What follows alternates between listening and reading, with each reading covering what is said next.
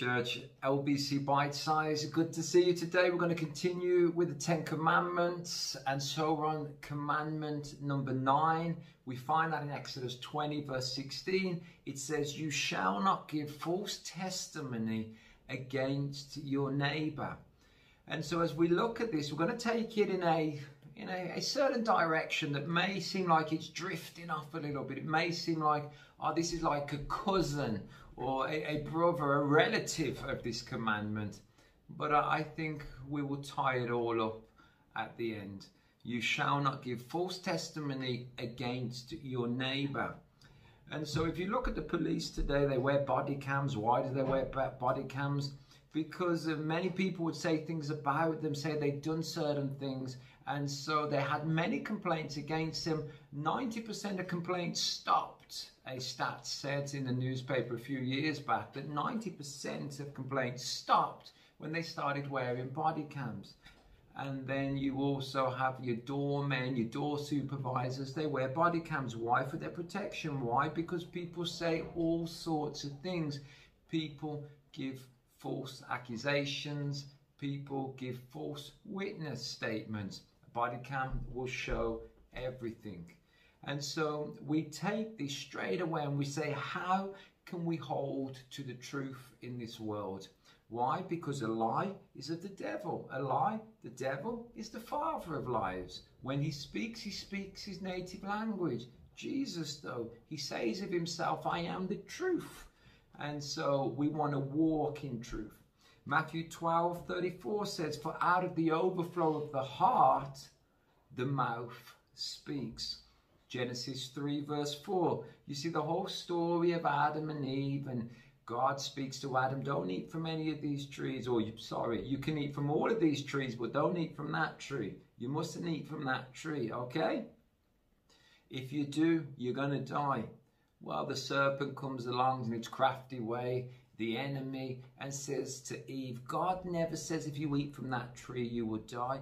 God says if you eat from that tree you shall surely not die. And he throws just one word in extra, but that one word extra was a lie.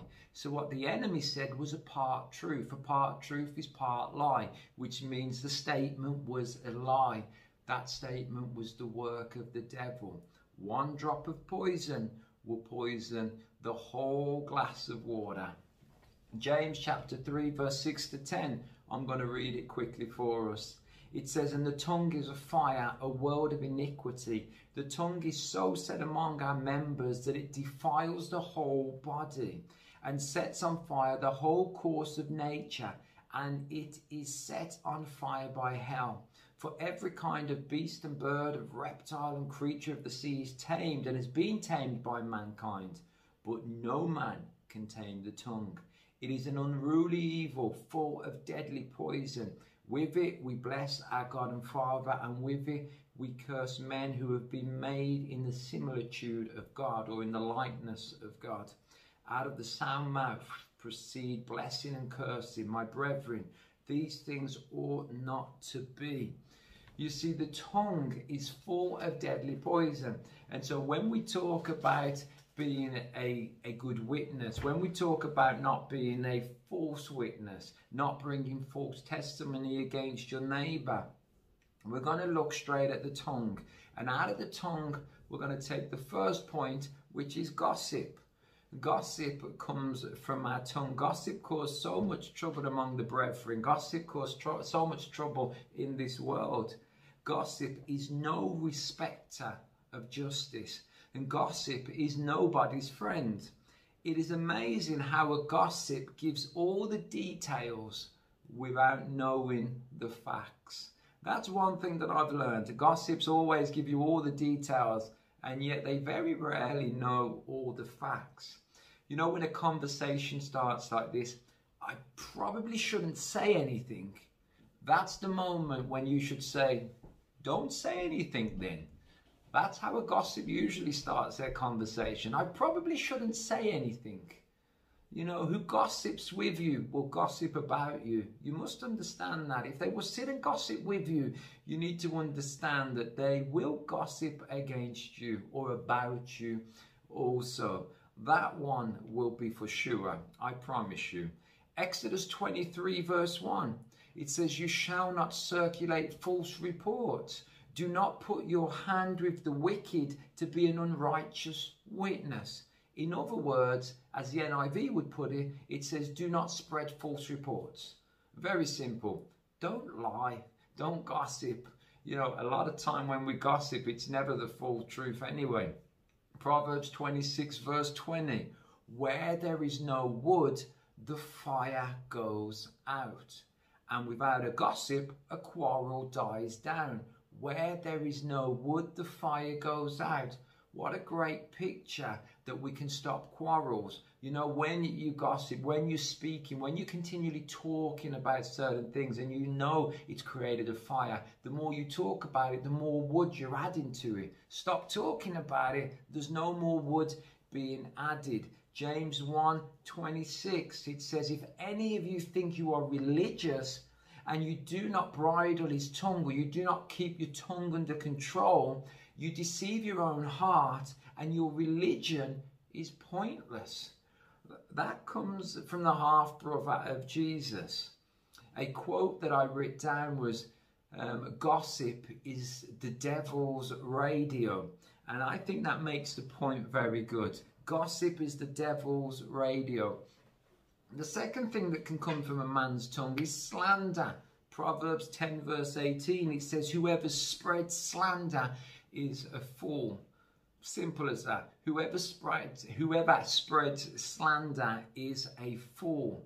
Whoever insinuates something. What does the word insinuate mean? It means if you suggest something or if you hint at something. You know, that kind of, if only you knew what I know about them. You know those type of people? If only you knew what they did in their last church. If only you knew what I heard about them the other week. That's someone that's insinuating. That's someone that's, you know, giving you a bit of poison or giving you a little bit of a story, but not telling you the whole so your imagination can run wild. That person just started the rotation of this word slander. It started the wheels going. The third point that I'd look at, well, you know, actually before we look at the third point, look at Matthew 12 verse 36. It says every idle word, and this is, I want to get this across to us. Every idle word men may speak, they will give an account of it in the day of judgment. Be aware of that, every single word. Lies, that's the third point that I'd make very quickly. Rather than give you scripture after scripture, I'm going to give you some quotes on this. That's not to say these are better than scripture, it's just to get it in you. Every word of God is worth listening to. I always say that. So we're just mixing in scripture and some thoughts at the same time. Lies. One quote that I read is, one lie is enough to question all truths. I thought that might stick with one or two of you. One lie is enough to question all truths. Another quote, never argue with someone who believes their own lies. I learned that. I just don't even answer the phone to those people. If they want to argue about lies that they're saying, but they've come to the place where they now believe them, there's just no point entertaining it. Big or small, lies are lies, okay? Big or small, lies are lies. Flattery. Saying something to the face but different behind their back. That's the fourth very simple point. Flattery comes from the tongue. You say something to their face, but behind their back, you say something different. You know it as two-facedness. But how many times do we see people flatter others? For what reason? There's always a hidden agenda. There's always a hidden reason. How do we hold to the truth, church? How do we hold to the truth? Examine your heart, and you need to refuse to gossip. You need to refuse to sit in those circles. You need to refuse that gossip. It takes two to lie, one to lie and one to listen. It takes two to lie. One person to say it, the other one to listen. So ask yourself these questions when somebody opens their mouth, because we don't want to give a false witness. We don't want to bear false witness against our brethren, our brothers, our sisters. We don't want to be those men and women. So ask yourself this: the things that I'm listening to right now, or the things I'm about to say, does it help anybody to say it, or does it help anybody to listen to it? The fabric of any healthy relationship is truth. Lies tear that fabric apart. If truth was a fabric, lies are going to tear it apart. So when lies come against you, and they will come against you, people, you need to understand that lies come against us all. Don't worry, just hold fire. You know, the Bible says, leave room for God to vindicate. Just leave room. And so if lies do come against you, because there's a great possibility that will happen, remember this: many testified lies against Jesus. No amount of false witness could cancel his words, though. Why? Because Jesus is the truth. And I'm going to leave you with this. John chapter 8, verse 31 and 32. It says, "Then Jesus said to those Jews who believed him, 'If you abide in my word, you are my disciples indeed, and you shall know the truth, and the truth shall make you free.'" What's his word? He said, don't bear false witness. Don't lie against your brother. Don't slander your brother. Don't flatter them with one breath and say something different in the next breath. Be careful, church. Be careful with the tongue that we use. It's such a slippery place, that old tongue of ours. Be blessed. See you soon.